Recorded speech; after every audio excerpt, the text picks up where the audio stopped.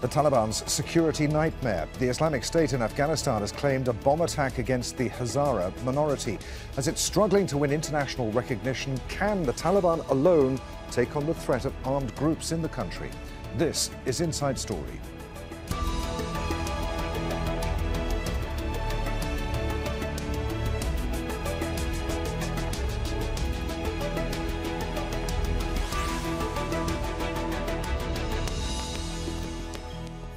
Hello, welcome to the programme. I'm Adrian Finighan. ISIL in Afghanistan has claimed responsibility for a suicide bomb attack on Friday in the northern city of Kunduz. Dozens of people were killed and others injured by the explosion inside a crowded Shia mosque during Friday prayers. It's the latest in a series of attacks by the group. The violence poses a threat to the Taliban, who promised to establish security that the former government couldn't provide. It's also pledged to protect ethnic and religious minorities. Al Jazeera's Hashim Al-Habara reports from Mazar-e-Sharif. These are the moments after a bomb blast tore through a mosque packed with worshippers. Security officials say a suicide bomber managed to get inside before blowing himself up, killing and injuring scores of people. ISIL in Afghanistan has claimed responsibility. The mosque is in the town of Khanabad in Kunduz city that's home to many members of the Shia Hazara minority. It was around 1:40 p.m. All the Muslims had gathered in the mosque for Friday prayers, and then I heard the explosion. I was nearby and what I saw was just like the end of the world. Why is this happening to the Muslims? Which religion should we adopt where there's nothing like this and killing Muslims is forbidden? Believe God, I can't even talk anymore. I can't tell you how many dead bodies I've shifted in my vehicle. There was no ambulance. May God have mercy on all Muslims. It's one of the worst ISIL attacks since the Taliban takeover. As foreign forces were leaving in late August, the armed group also claimed responsibility for a suicide bombing at Kabul airport. More than 183 people were killed, including 13 US soldiers. ISIL later said it was behind a series of attacks targeting the Taliban in Jalalabad and Kabul. The Taliban launched a crackdown and arrested dozens of ISIL fighters in those cities. Taliban officials say they are determined to eradicate their rivals. Violence has increased over the last few days. The Taliban's next move is going to be closely monitored by the Afghan people and the international community. The United States is expecting the Taliban to deliver on a promise made in the 2020 Doha Agreement to prevent ISIL from building a base in Afghanistan. The blast in Kunduz underscores the growing challenges the Taliban now faces. Since it took over the country in August, the Taliban prides itself on providing a secure and stable environment. But the attacks in Jalalabad, Kabul, and now this one in Kunduz will increase anxieties among the Afghan people. Hashim Al-Habara, Al Jazeera, Mazar-e-Sharif. Well, the armed group calls itself Islamic State Khorasan Province, a historical region that includes Afghanistan and other Central Asian countries. It was formed in 2014 by breakaway fighters from the Pakistani and Afghan Taliban groups. They pledged allegiance to the late ISIL leader Abu Bakr al-Baghdadi. They're responsible for some of the worst attacks in Afghanistan and Pakistan in recent years, killing people in mosques, in public squares, and even a maternity ward in Kabul. They're adversaries of the Taliban. ISIL has been highly critical of the Taliban's peace talks and engagement with Washington. ISIL strictly opposes the Taliban's goal of establishing an Islamic emirate within Afghan borders and instead seeks to create a pan-Islamic caliphate. So let's bring in our guests for today's discussion. Faiz Zaland is Professor of Political Science at Kabul University. He joins us now from Kabul. Michael Semple, Chair at the Mitchell Institute for Global Peace, Security and Justice at Queen's University, Belfast. He joins us live via Skype from Dublin. And joining us here in Doha is independent Afghan analyst Hashmat Mosley. Good to have you with us, gentlemen. Michael, if we can start with you. Before we can discuss whether the Taliban can deal with the threat of ISIL in Afghanistan. We need to establish the nature of that threat and just how dangerous it is to the Taliban and the people of Afghanistan. How strong a force is ISIL in Afghanistan? What does it want? Where does it get its weapons, its money? And why is it targeting Afghans' Shia minority? The Taliban regime faces what we could think of as a threat from the left and the threat from the right. The threat from the right is a threat from ISIS. The Taliban can take it extremely seriously. Although ISIS doesn't actually control tracts of territory, it has pockets of support around the country. It has a very effective propaganda operation. It's good at operating undercover. It really terrifies Taliban officials because it has been the most effective organization at carrying out assassinations against them. They've posed as a sort of the jihadi organization for jihadis who consider that the Taliban are far too moderate. Their move against Afghan Shias, I think, really is a way of sort of like staking out their claim to be an organization which is not tempered by the certain amount of moderation and pragmatism which the Taliban have had to embrace. ISIS say that that the Shias are heretics, and they back that out with these kind of devastating symbolic attacks against them. I think what the Taliban are really worried is that that ISIS can take away support from them, and that fighters who've previously aligned with the Taliban, ultimately, if they don't get what they want in terms of the Taliban regime, that they will end up shifting their support to ISIS. So in a sense, the Taliban find themselves in a dilemma a little bit similar to the one that the Afghan government felt. The Afghan government never really felt that they were going to lose in a direct military conflict with the Taliban. They lost when their forces just disappeared and melted away. The Taliban are really concerned that their fighters could actually go over to ISIS. Hashmat, I saw you nodding in agreement there. We still haven't addressed where ISIL gets its financing, where it gets its weapons from. How big a threat to the Taliban are they? Well, I agree with almost all the points made, but the biggest crisis and the challenge facing the Islamic Emirate of the Taliban, more so than the ISIS weapons and their finances, is the issue of legitimacy.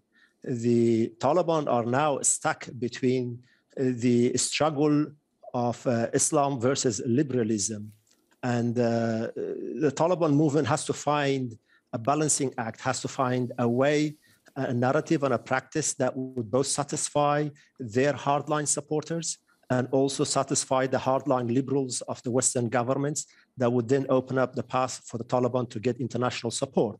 What makes this balancing act much more difficult, as I said, is the issue of the hardliners on the both sides of the spectrum.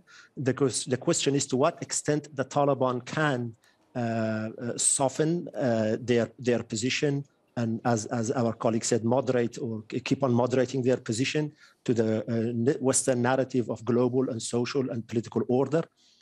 As for the Taliban, or as for the ISIS, where they get their weapons from, predominantly they will get their weapons from the time when they start fighting the Afghan government, taking out small units and getting weapons.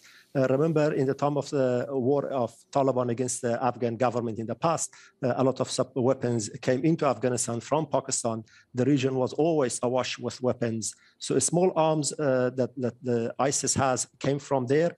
But predominantly what makes the ISIS or made the Taliban more lethal in the past is their ability to manufacture IEDs, improvised explosive devices, and the bombs that they manufacture and place them in the cars or trucks and blow them in areas that would create instability for whoever is ruling.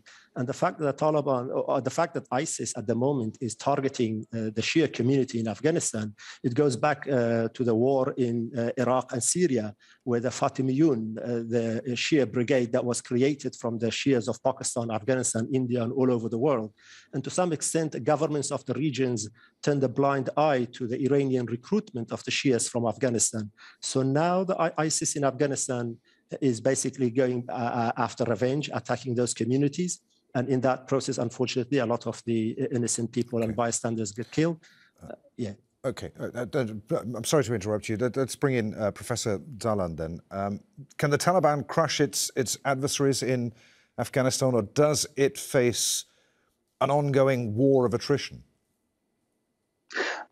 Thanks for having me. I think what we are discussing, it is not a confined instability or insecurity to Afghanistan and to Afghans as a geography or as a population.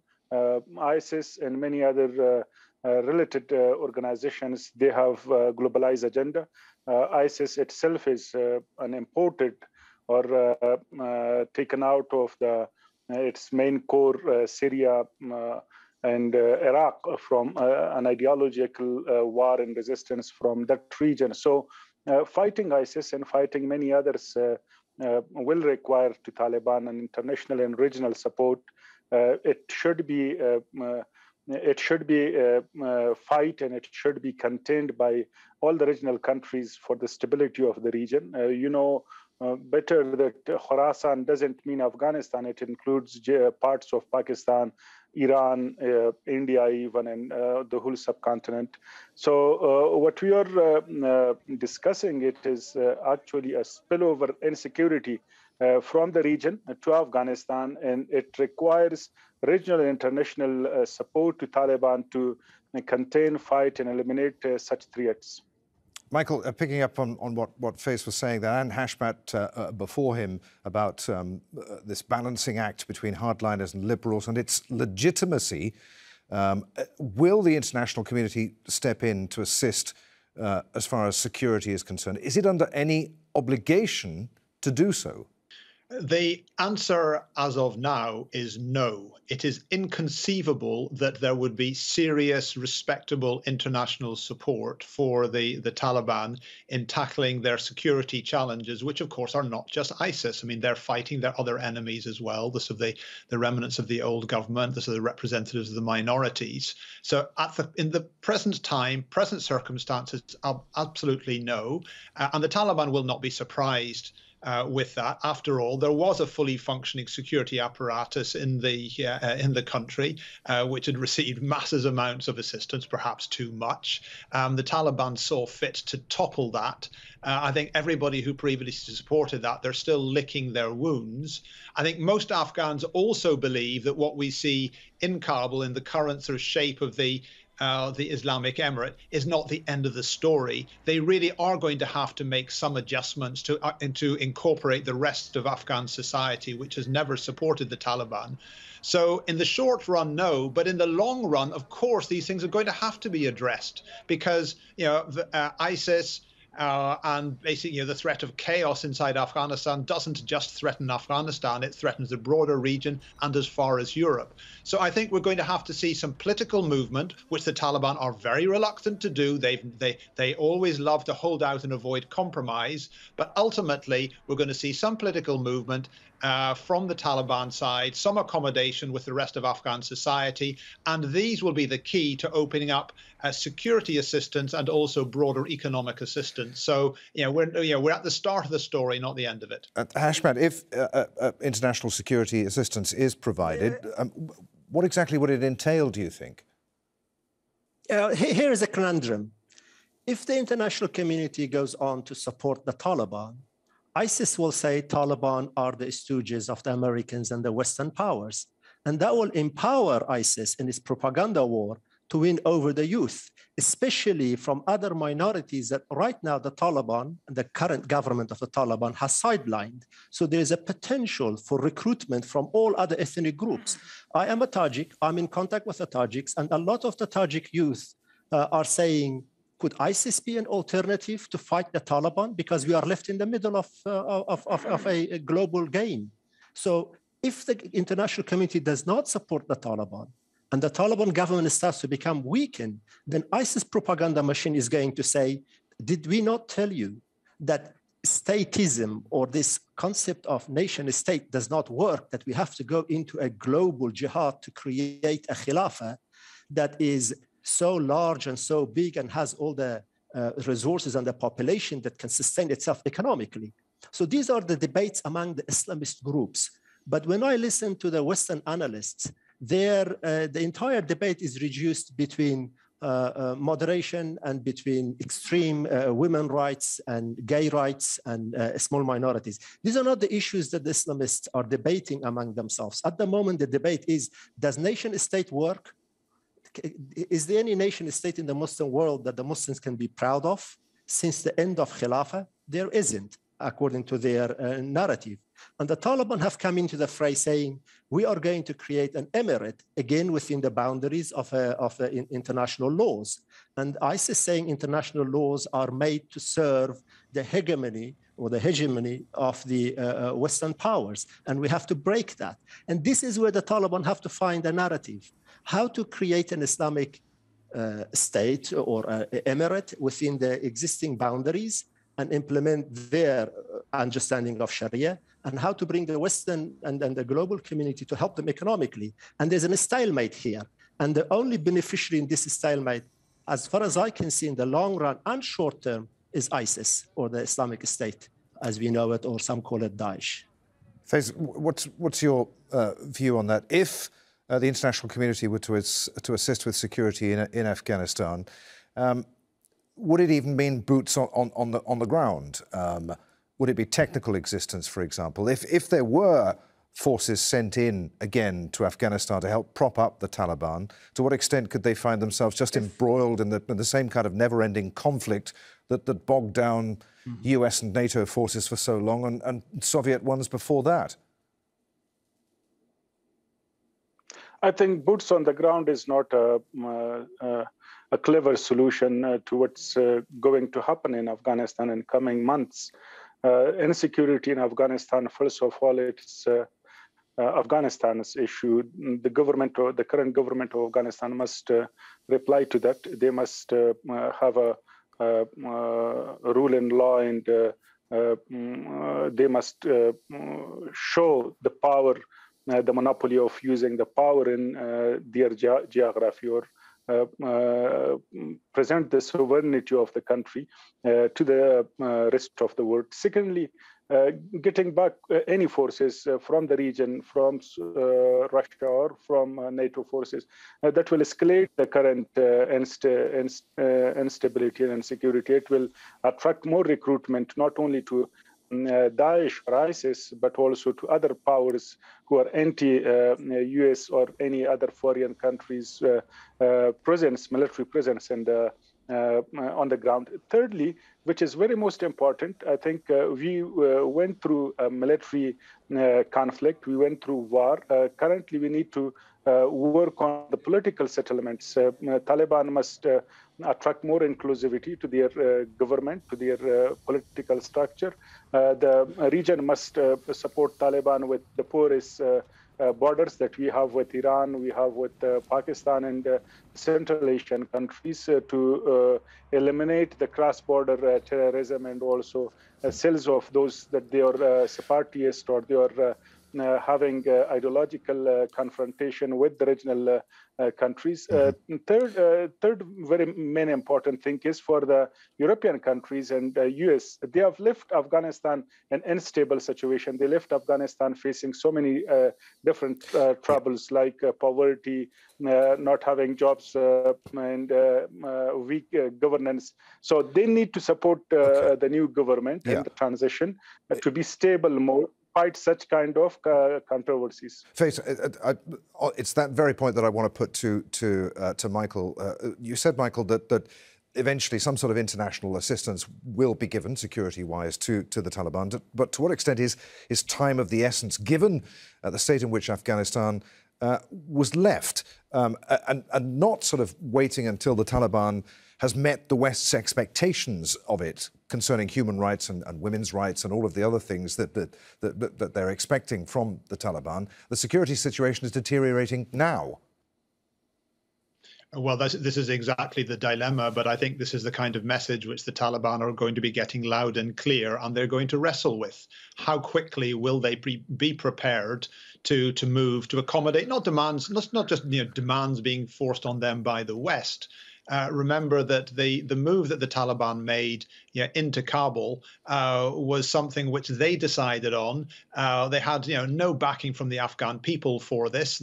What they've done in the 2 months that they've been there is that they've divided the spoils exclusively within their own movement. They promised an inclusive government. They didn't deliver on it.